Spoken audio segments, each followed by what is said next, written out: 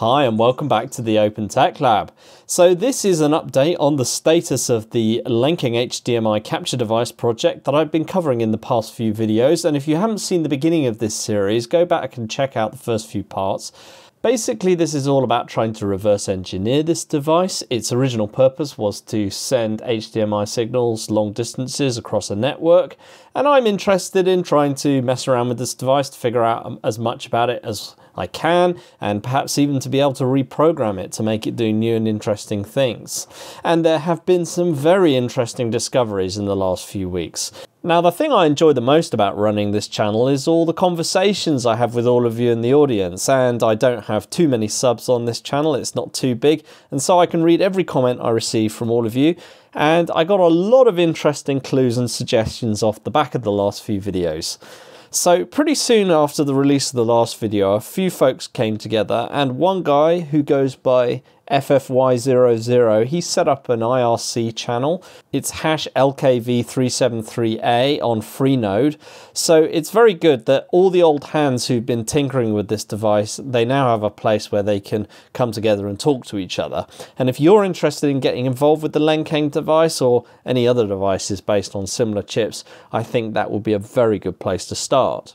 Now, you might remember in the previous video there are two chips on the board, MU1 and U2, and both of them have had their markings burned off.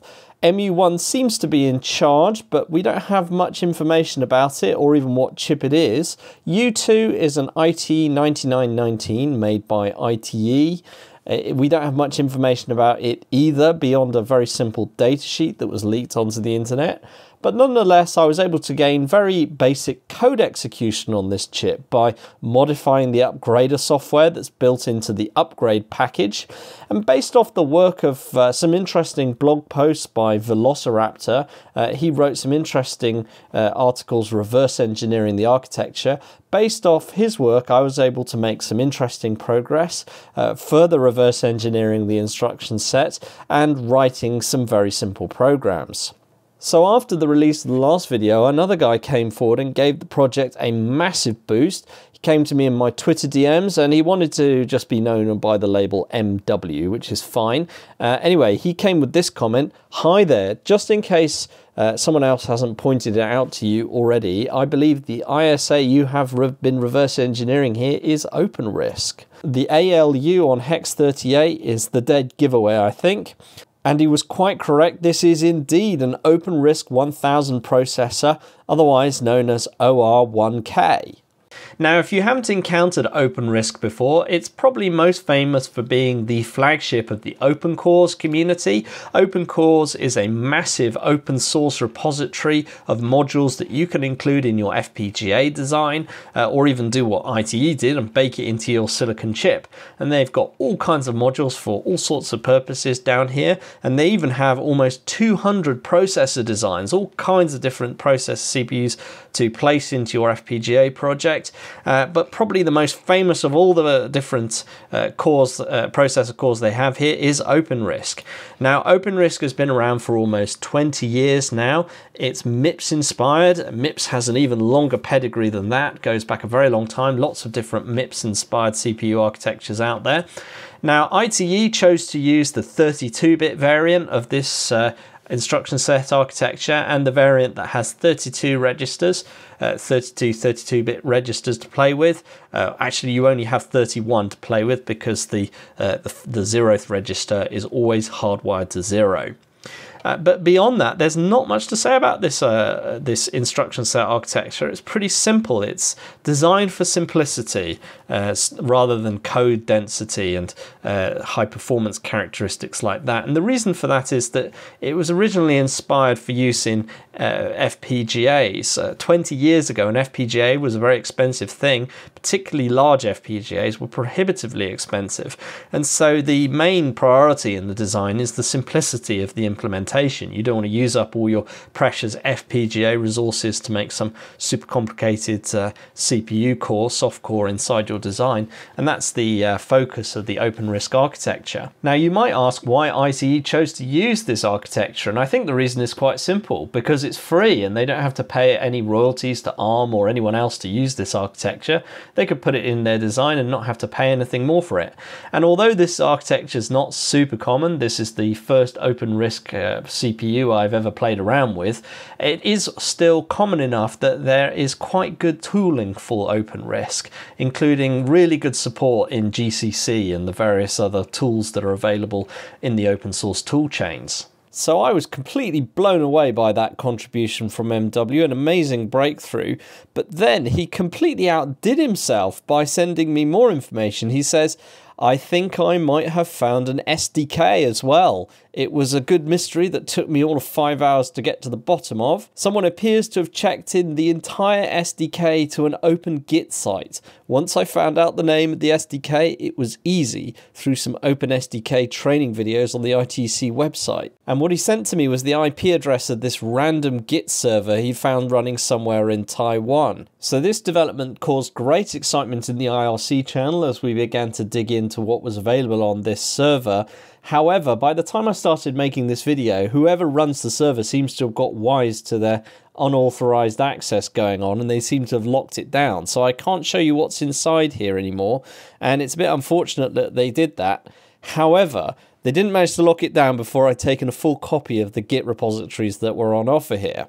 So let's have a little look at what we've captured here. So this is the ITE Caster 3 SDK. Now, I don't know exactly what this SDK is for. I don't even know that it targets any of the chips that we have on the LKV device. It just seems to be related somewhat. There seems to be a lot of similarities with various things that seem to be present in the SDK and our device, and there's various bits of information that we can glean from this. Now, looking through here, you can see there's a folder called OpenRTOS, so real-time operating system, open source. There's an SDK folder, there's a CMake file, presumably to build everything.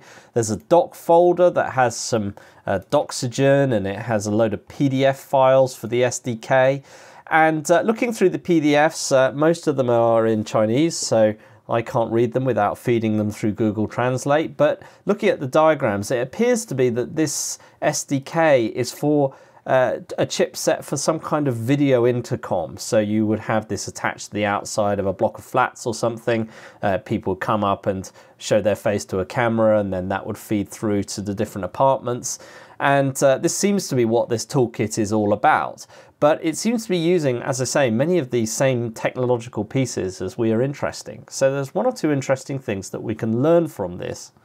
Now, I'd say the most exciting discovery that I found here was this file here, decompress.c, and you can see the magic here is for the SMAZ, and this is the holy grail, the decompressing code for the SMAZ decompression scheme that I've been trying to decode for all these months through brute forcing it. And if we scroll down here, the code is right here. Here we go. Now, you might be asking yourself, is this a bit legally shady, showing off this code, showing off all this proprietary stuff that we acquired through slightly shady means? And one thing I will counter is to say right here in this comment, it says thinned out version of the UCL2E decompression source code, originally Marcus FXJ Obenheimer under the GPL license. So this code is acquired from the GNU GPL, and they really should have released it and made it available to everyone who received the LKV device in the first place. Anyway, looking through this code, it's relatively simple. There's not much to it, and we can make use of it to start decompressing things that are encoded in SMAZ.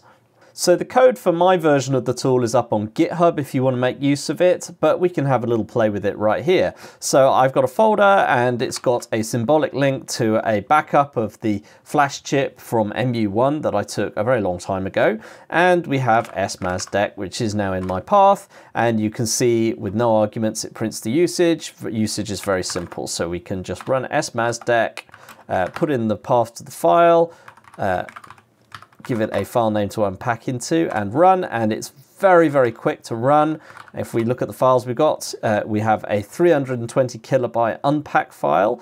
So the first thing one might do is run it through binwalk to see if it can pick out much information there. If we run binwalk, well, it found a CRC table. Maybe that will be useful for figuring out some checksum somewhere along the line. Who knows? And the other thing that's worth doing, of course, is strings. If we run strings unpack bin and pipe it into less so we can scroll through the list, you can see here we have a few things, and then you can see we have these files from someone's D drive on their computer, D Git projects, IT9919, which of course relates to the SDK that we borrowed from that Git repository. So of course this wasn't created using the SDK for a doorbell, but obviously there's some relationship with the code going on here. And then if we scroll down through less and what we've got here, one or two things, a lot of these paths, all the different strings that it prints out, names of chips, various things, lots of interesting things here. So clearly the decoder's working correctly, because if it wasn't, we would just have complete corrupted garbage coming out at this stage, and we don't. We seem to have something useful that we can make sense out of. Very good. Now, from the information we have available, it is fully confirmed now that U2 is an IT9919, just the way we suspected.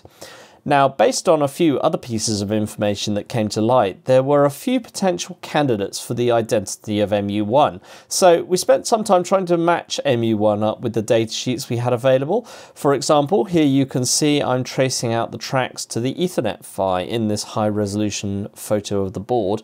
But unfortunately, all the candidates got ruled out. Well, except just one for the IT9070. But unfortunately, that's the one chip that we don't have access to any datasheets for. So if you happen to have access to any documents for the IT9070, it will be interesting to know if this one fits the bill. Now, with all the things that have been discovered, there are many ways that I could take this forward at this point. But given that we know that the processor core inside U2 is OpenRISC OR1K, I was really curious to see if we could use GCC to make it possible to compile C code and get it running on this processor. Because of course previously I've been using my homebrew assembler and it's been a rather unpleasant user experience. So to be able to compile C code for this C processor would be rather useful. And it's a good opportunity to show off a nice advanced example of GCC usage if you haven't seen this used before. So let's jump in and see what we can do. So before getting into too much detail about this, let's have a look at what the demo actually consists of. So here I have a project folder, and inside we have a few files. We have a symbolic link to the Lenkeng upgrader software for U2, and we're going to patch in some C code into this. Then we have a C file here, and this contains our code. We have a make file that builds everything. We have a Python script, some assembly code, and a linker script, and I'll go into these in a minute. So now let's have a look at the C code inside the C file. And if you go to the top, you can see there's a few bits and pieces hanging around up here. I'll go into those in a moment. But if we go down to the bottom, we've got our main function here, and you can see it just contains a single call to printf, which prints out the text Open Tech Lab in big letters.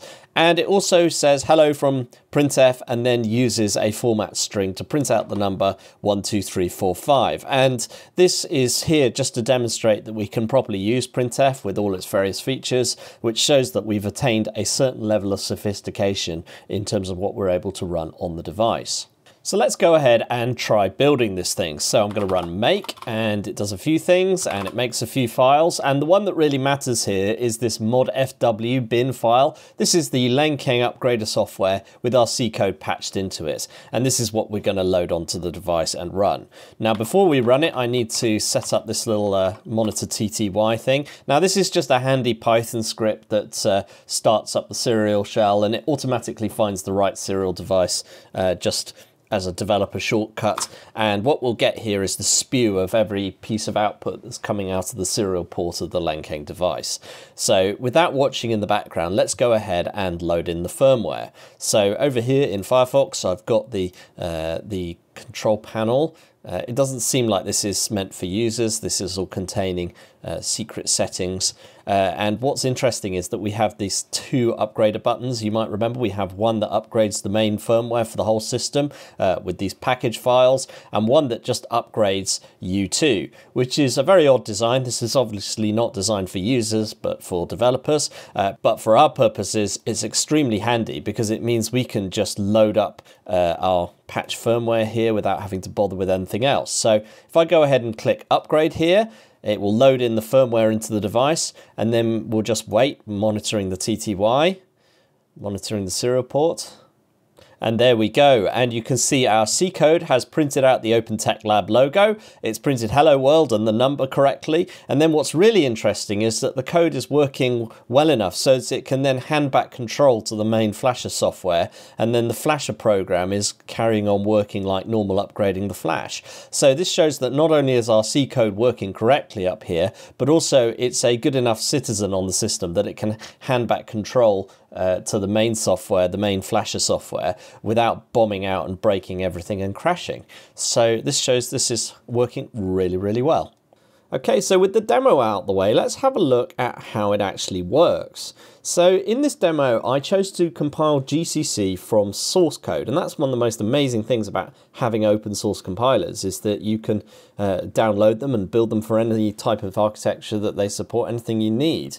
So it is perfectly possible to build it from source manually on the command line, but it becomes a bit fiddly and it's easy to make mistakes. So I often automate it with a little script just to make sure I can do things correctly and repeatably, which is very important, especially as it's a slightly lengthy process.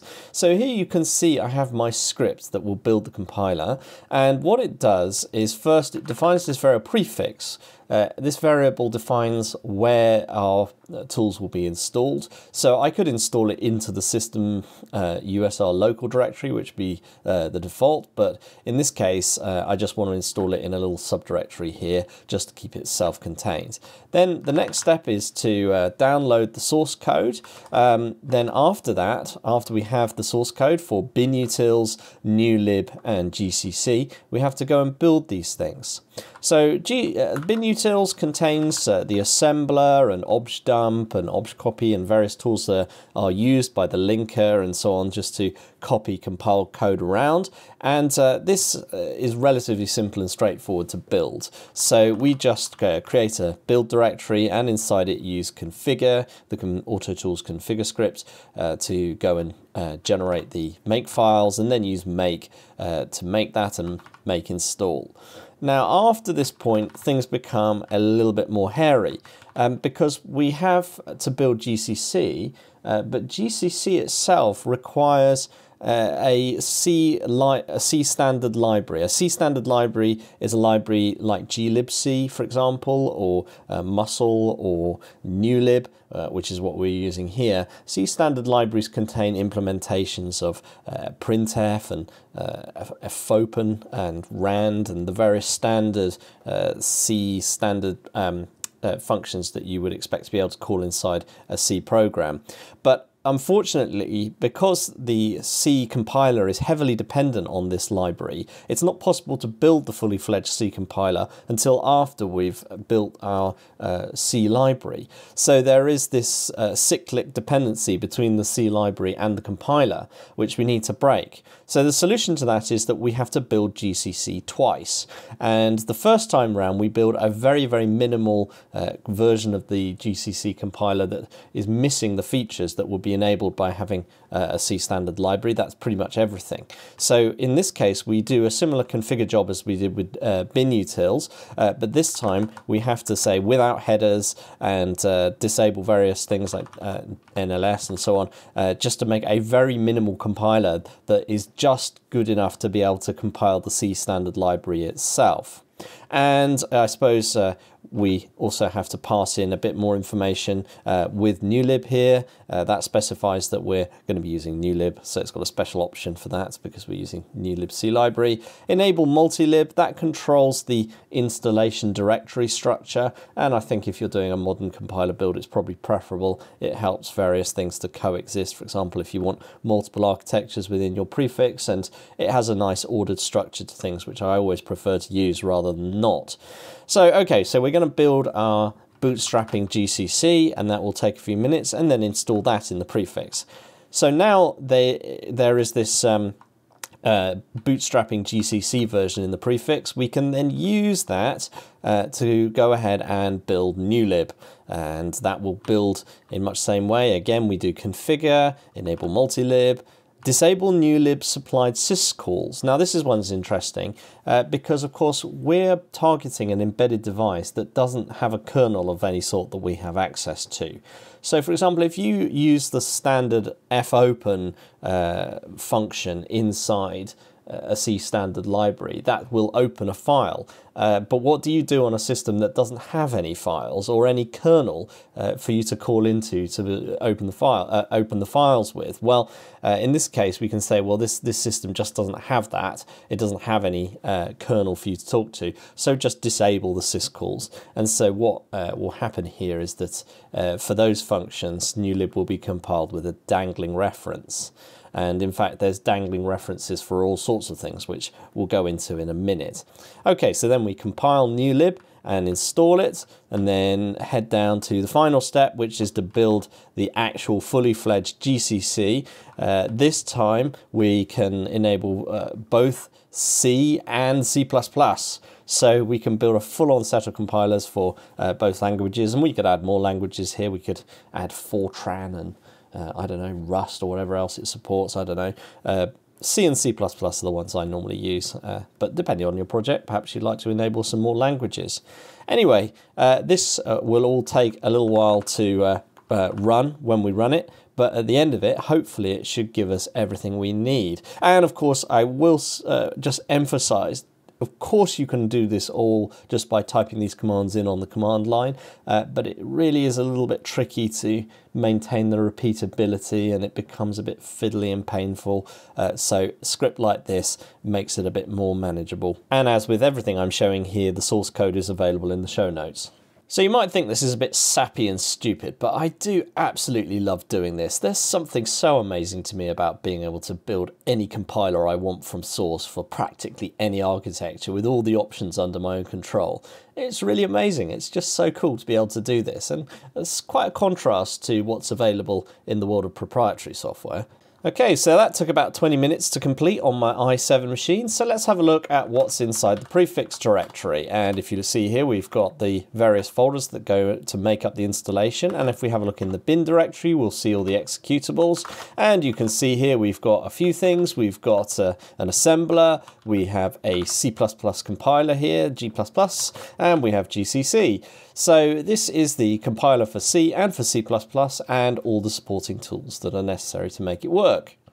Right, so now to understand how this project actually works, let's have a look at where everything starts in this. So this is the entry point code that I've written, and it's written in assembly language. Now the thing to understand here is that I'm doing the exact same trick as I did in my previous videos, where I'm taking the U2 flash upgrader software and inserting into it some patched in code. And the benefit of doing this is that I don't understand very much about the IT9919 and how to program it, and one of the key things you always have to do when you're using a microcontroller is a whole load of setup code, things that you have to set, various clocks and dividers, set up UARTs and all kinds of peripherals before you can really get the chip to do anything. And at this time I don't really have much understanding about how to do any of that stuff. So for the time being, the best way is just to take a piece of software that we know that works and add some functionality into it, just modify it a little bit to make it do what we want.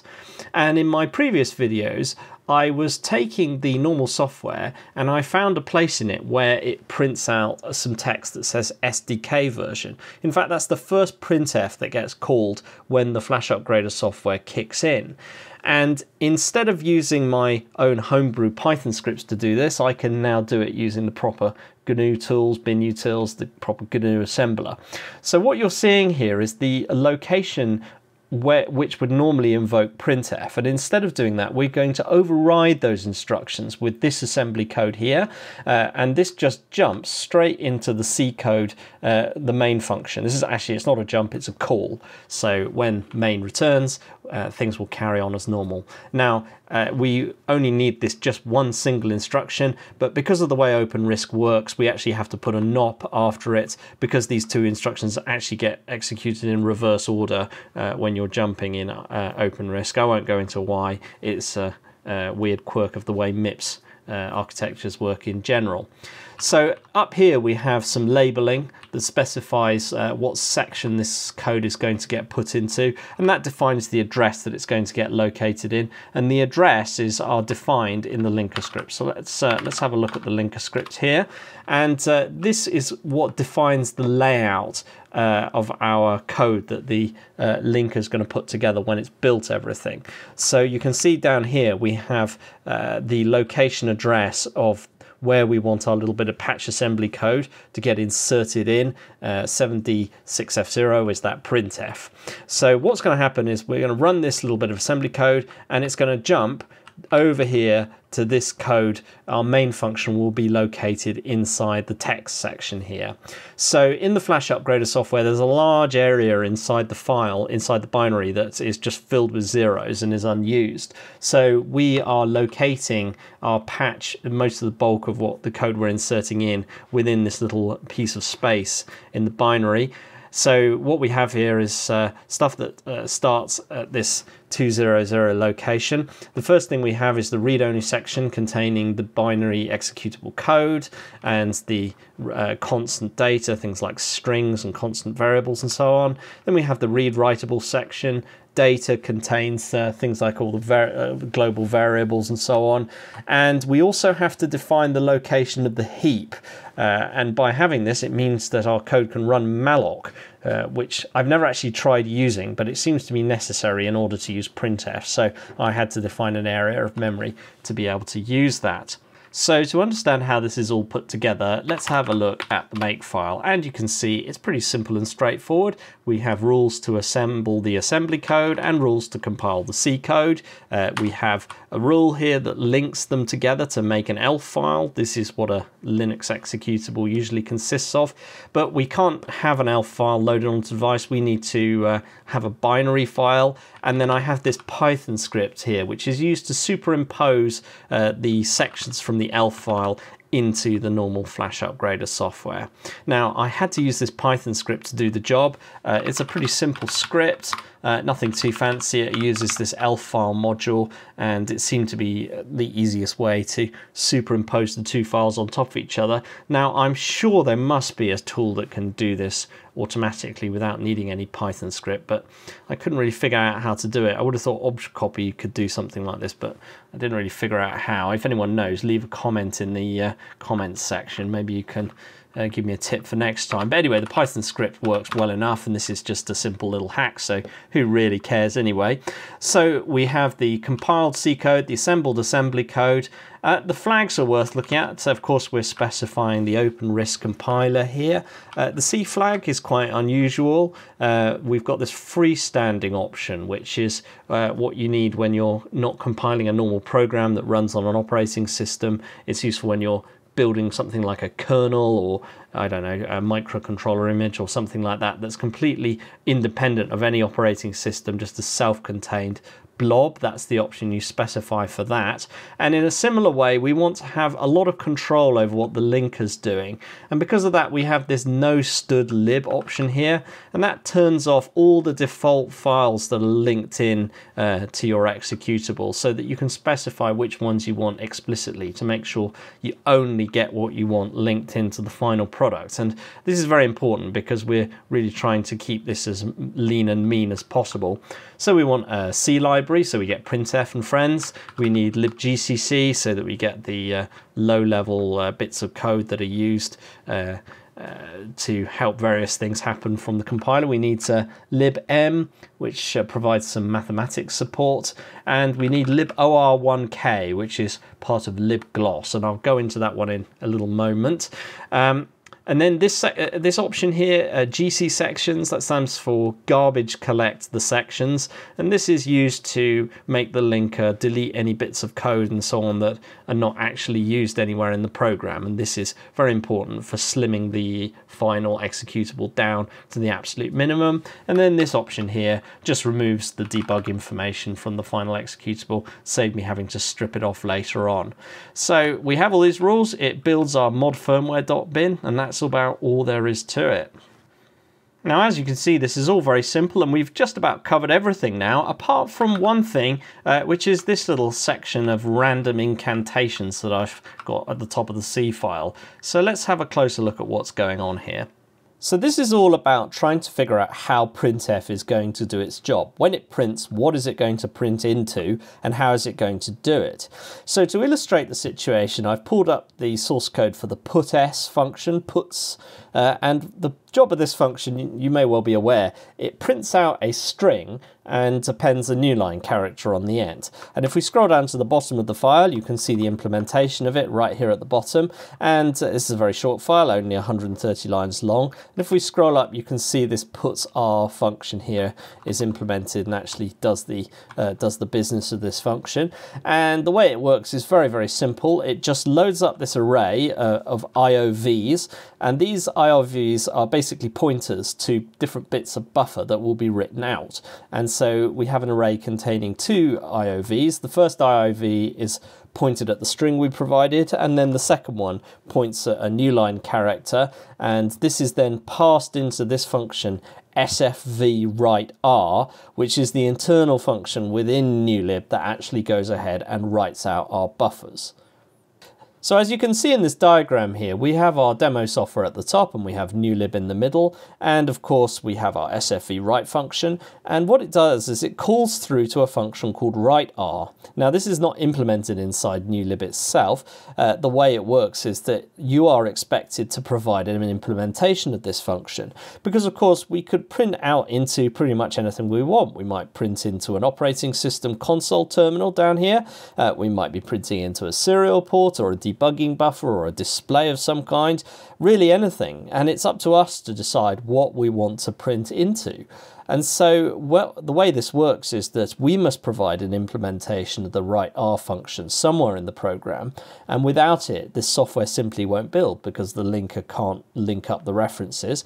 So we must provide a writeR function, and in fact there are a couple of dozen different dangling references that newlib has, and we must tie up all of these. Now, this could be a slightly laborious task, but for convenience, newlib provides a small little family of libraries called libgloss to gloss over the behavior of whatever platform you happen to be on, and they even provide one for OpenRISC. So let's have a look at how that works. So there's a few different source files inside libgloss, and I won't go into all of them, but probably the most relevant one is this one called syscalls, reentrant syscalls for OpenRISC 1000. And as you can see, this comment down here, it says write is actually the only thing we provide. All others are stubs. And here is their implementation of writeR, and as you can see, it's jolly simple. It takes in a pointer to the buffer and the number of bytes, and then it just breaks it down by calling this function or1koutbyte. So it just takes the buffers and writes them out into the outbyte function one by one. And then if we scroll down to the bottom here, you can see all the other functions in the system are implemented using stubs. And so it just sets an error saying, basically, this is not implemented. So it's really very simple gloss, but it saves me having to have some boilerplate like this in my program, which is very handy. So if we have a look at the implementation of or1koutbyte, you can see that it is phenomenally simple. They wrote it in assembly language, and it simply takes the character and passes it in as an argument to the or1kuartWrite function, which is to say that every character that's printed out by printf, if you use libgloss, the default implementation will just print it out of the serial port, whatever serial port you happen to have configured with libgloss. So if you've been following this project, you'll know that I've been taking my serial port SPU from this pin on the pin header J4, and this is what I've got my serial port connected to, and this feeds out the output that we get from U2 in our earlier experiments. And so the question is, how exactly does it do that? Which of the pins on this device is this wired to? And we know from the datasheet and from the headers that the IT9919 has 4 UARTs in all, and we even know their addresses, and so we can write bytes into the transmit buffer register for the UART, each of the UARTs one by one, to try and figure out which one it is that's wired through to the pin. And so I set about doing that, and quickly discovered that it appears that none of the UARTs on this device cause any output at all. And so unless I've made a mistake, it appears that this serial port pin is not actually wired to U2 at all. Instead, I think it's wired to MU1. Now the question is, how then is U2 able to actually print anything out? And I think the answer would be that this device probably implements some kind of in-memory ring buffer, and MU1 is able to read the contents of the ring buffer because it has access to the memory inside this device through something called the host interface, which is an SPI port that this device has, and there are SPI messages that MU1 can send to U2, which allows it to tell U2 to send back any part of the memory that it wants to at any time. And so MU1 simply is polling U2's memory all the time, seeing if there's any bytes that have built up in the buffer, and if it does, it collects them out and then prints them out of its serial port. That's my hunch. Now, of course, I don't know really how any of this stuff is implemented, and I don't really care to know, because we can already make it work. We just have to hijack this part of the software, the Lenkeng software, to do that job. So if we can just find a way to link NewLib up to the Lenkeng software, everything should just work. So I did a bit of investigation about how to make this work, and so at first I took the OR1K outbyte function and made an implementation of it, overriding the one in libgloss, and I implemented it so that every character that was printed would get passed into puts, and puts will of course print this out through the terminal into the ring buffer or whatever it is. But the problem with doing this is that puts inserts new line characters after everything you print. So if you print a single character, every character will be interspersed with a new line, or you know, whole buffers will get extra new lines added. So that's really not desirable. So I did a bit more digging around, and it turns out that the Lenkeng software is itself written using NewLib, just as our demo is up here. So we've got 2 copies of NewLib in the system. And by doing a bit of digging around with the disassembler, I was able to find the SFV write-R function inside the Lenkeng software. And with that function, I was able to just write some code that simply passes every character and then just invokes SFV write-R for every single character. Now, this could be done more efficiently by, rather than having OR1K outbyte, instead make our own implementation of write-R and cut out this process of breaking it down into bytes. But, you know, this is just a quick little demo, so I could do it better than I have done, but as I have it implemented, it does actually work. So if we look at the code here, what we have is our OR1K outbyte function here. We had to redeclare the IOV structures because these are internal to NewLib, so we just need to copy them out for our own version. I've got a definition of the function pointer for the SFV write-R function, and then we simply take the value OXA512C, which is the address, cast it into the function pointer for the SFV write-R function, and then invoke it with the right arguments. And there's a bit more magic here and there. The address of something called the reent we have to pass in. This basically contains the handle to the stood out buffer and so on. But anyway, this is how all this is working. This is just C code to hijack the implementation of NewLib inside the Lenkeng software. And that's how this demo works. So I hope you found that really interesting. It was a fun little experiment to try out some unusual compiler techniques. It was really fun to play around with, and it's unbelievable how much of a rabbit hole this project's been and how many things it's led us into. It's been fantastic. Now, I've been playing around with this hardware for quite a while now, and I'm beginning to ask myself, well, what's the goal here? What should I try and move on to? And I'd be interested to hear your feedback and what you think about it. I think the main issue here is that the chipset seems to be quite old now, and I think even ITE LTE might have declared it end of life, although these LKV devices are very cheap and available. But they do seem to be quite limited in their resolution. They only seem to be able to go up to 720p, which is quite a limiting factor if I were actually going to use this for any kind of professional application. So I don't know really what the best way forward with this specific device is. But I'm now really interested in the products that Lenkeng offer, and I've discovered that they have a range of other HDMI extended devices for 1080p and 4K. So I have placed a bumper order on AliExpress. I've ordered the 4K devices, the 1080p devices, and I've also ordered the receiver for the LKV373A. So in the next video we'll do teardowns of all these things. And I just want to thank everyone who's supporting the channel on Subscribestar or sending in their donations by PayPal. If that's you, or if you're thinking of supporting the channel, I really appreciate it. It's great having a group of people getting behind the channel and helping keeping it well supplied with lots of gear to make videos about.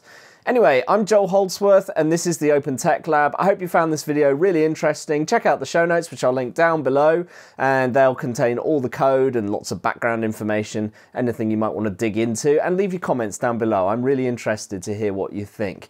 Anyway, I'll see you next time on the Open Tech Lab.